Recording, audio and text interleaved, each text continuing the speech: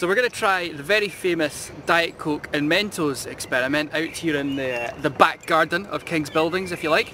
I've got a very special piece of kit here that's specifically designed for dropping the Mentos into the bottle of Diet Coke. You can see it's already filled up, and there's a little trap door at the bottom here that I'm going to pull out, and that's going to make the Mentos fall in.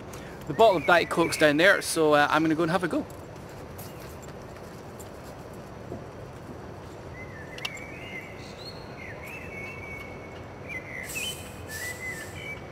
That's the lid off. I'm just going to put in the very clever piece of kit, screw it on nice and tight.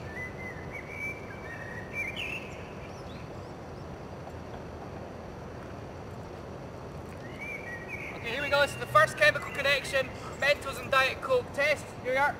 I could get very soaked at this point. 1, 2, 3.